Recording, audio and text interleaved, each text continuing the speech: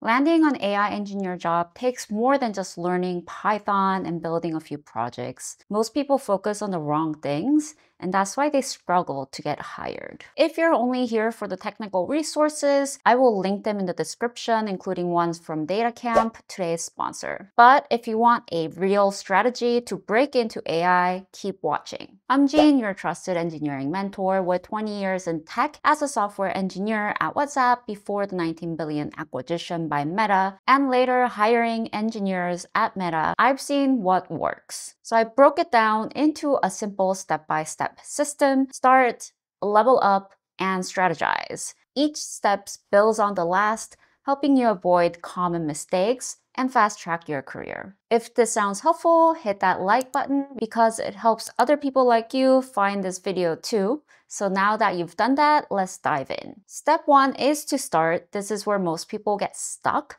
You feel maybe overwhelmed, unsure where to begin, and the doubt keeps you from taking the first step. You keep asking yourself, should I start learning? Is it even worth it? But the truth is that you can't think your way into becoming an AI engineer.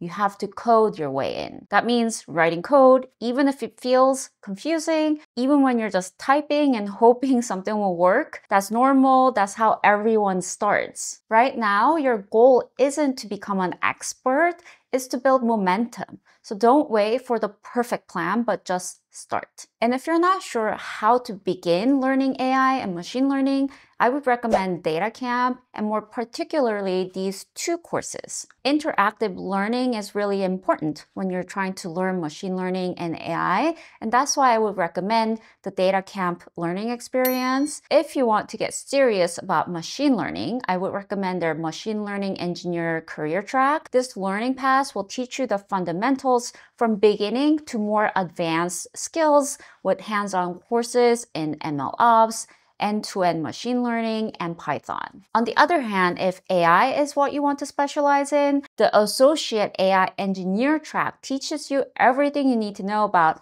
OpenAI API, Hugging Face, and ChatGPT prompt engineering for developers. With DataCamp, you're not just watching video tutorials, you're working hands-on on projects that help you learn by doing and boosting your confidence. You'll then be able to attempt the DataCamp AI Fundamental Certification, which includes a timed exam, which is a great way to stand out to employers. Once you've started coding and working on projects, the next big question is, what is next? What language should I learn next? What should I build? And honestly, at this stage, it really doesn't matter. Pick something accessible and get to work. That's why these tracks are so great, because instead of wasting your time overthinking tools or languages, you just follow the track and keep moving forward. Now, if you have done that, you're approaching the end of level 1, and it's time for a key decision. By now, you've likely built 5 to 10 projects, whether through DataCamp or on your own. The exact number doesn't really matter. What matters more is that you have gained momentum. So what's next? Do you keep going down the path, or is it time to pivot? So choice number 2 is to walk away. If you've tried coding and realize this is not working for you, that's completely okay. There's no shame in it. AI engineering isn't for everyone, and recognizing that early is a win, not a failure. The key here is that you have tried, you explored, you learned, and now you can move forward without regrets, no lingering what ifs. And sometimes the best decision isn't pushing through, it's more about choosing a path that excites you and that works for you. Or there's also choice number 2, which is to switch tracks or pivot. Maybe you've tried AI, but you're not sure if it's your thing, then maybe you want to try ML or vice versa. Or maybe neither feels quite right for you, but you still enjoy coding and problem solving. If that's the case, you can consider exploring different tracks like web development, app development, game development. There are so many types of development, or even data science. There are so many options out there in tech, and if this sounds like you can go back to level 1 and start fresh with a new focus. And remember that no learning is wasted here.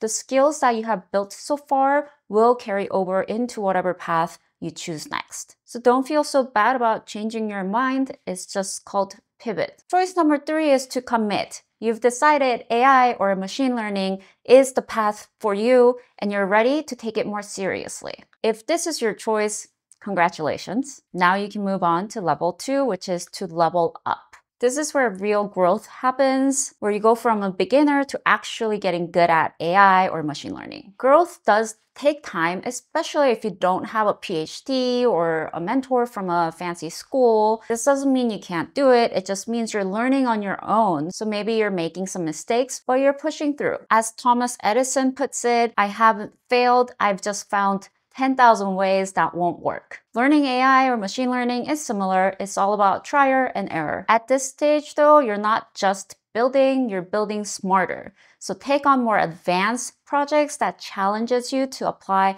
new algorithms and tools. The goal isn't just to repeat what you've already done, but now you're pushing beyond your comfort zone. When you're at level 1, realistically, you're probably not quite ready to land a job yet because companies don't hire you just because you started learning. They hire you because you're good. So how do you get there? There's really no single path to becoming a great AI engineer. Some people go through the PhD route, but that's not the only way, honestly. And, spending a decade in academia isn't really for everyone. I don't have a PhD either. But if you're not taking that academic route, you'll need to compensate in other ways to stay competitive and compete with other people who may have PhDs, and just dumping a bunch of projects on GitHub won't really cut it. Instead, you want to focus on real impactful projects and experiences, the kind that employers would actually care about. And even better, if you can build something that real users find valuable. So for example, you can launch your own app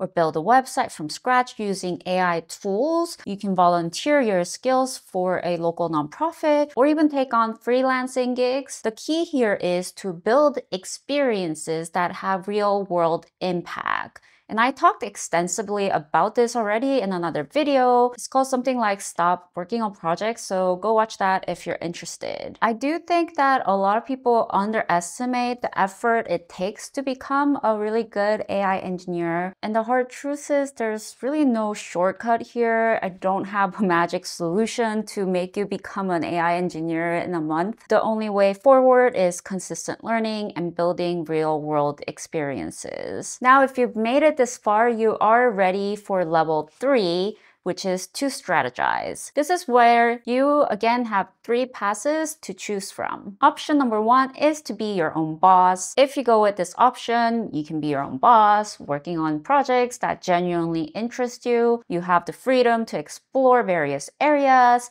enhancing your overall skill set. But there is no guarantee this will lead you to a full-time job, and your income may be good but unpredictable. It also means you're going to need a high level of discipline and motivation to stay focused and productive on your own. There is also option number 2, which is to pivot again or try a different track, shifting to another tech field. We already discussed that there are many options in tech. I also have a whole video on exploring career opportunities in AI, including technical and non-technical paths. So you can go watch that later. If AI feels really tough and you want to go another route, again, that's totally fine. But just remember, tech fields are all challenging. They have different types of challenges no matter which route you go. So if you're quitting now just because it's hard, you may end up quitting again after switching tracks. So make sure the switch aligns with your long-term goals and your passion, and it's not just an escape. Now, option number 3 is to stay on the AI or machine learning track. And if you do, you now need to strategize. To make your job search more effective, this means that you're going for a full-time job with a tech company. It could be a big company or a startup, but to make your job search more effective, you're going to start by checking where you stand. So if you're getting interviews but not getting any offers, it means you need to work on your interview skills. I talked to this one guy who said that he's never gotten an offer, but every time he interviews, recruiters always tell him, "You did a great job. job, there's just not a fit for you right now. And I didn't have the heart to tell him that if he actually nailed the interview, they probably would have hired him. So if this sounds like you're getting lots of interviews but no offers, this means you need to practice interviewing. Now, this is a completely different skill set than knowing the technical stuff, right? You want to do leak code, mock interviews, you want to ask for feedback, or even practice in groups with your friends. And you don't need to pay a ton of money for coaching or training. You can also try recording yourself and watch the videos. You can learn a ton from that. Just set up your phone, watch yourself, and this is all free, right? Also, see if your school offers career services. They might be able to help, and it's included in your tuition, right? I also have a lot of free resources on interview prep on my website, exaltitude.io, so check them out. Now, if you're not hearing from recruiters at all for interviews, that means your resume might need work. So here is an average stat just as a data point. In average, for every 100 applications, you can expect about 10 to 20 responses from recruiters. If you're more junior, divide the number by 2. Now, if you're getting fewer than 5 interview calls, it's time to revise your resume. Studies show that recruiters scan resumes in 6 to 8 seconds. I know it sounds harsh, but that's just what they do. And we can sit and complain about the broken hiring system, but unless you get hired, your influence to change practices is limited. Once you're in the industry, you can work with the managers or recruiters to change this practice. But for now, let's focus on getting hired. So if your resume is struggling to land interviews, you can check out the Ultimate Resume Handbook on my website. It's helped a lot of people with their resumes. It is $20 and I think it's worth it. But if $20 is too much of a stretch, you can grab the free resume checklist or the template also on my website. Or you can also watch this video to learn how you can improve your own resume without paying anyone else. I'll see you there.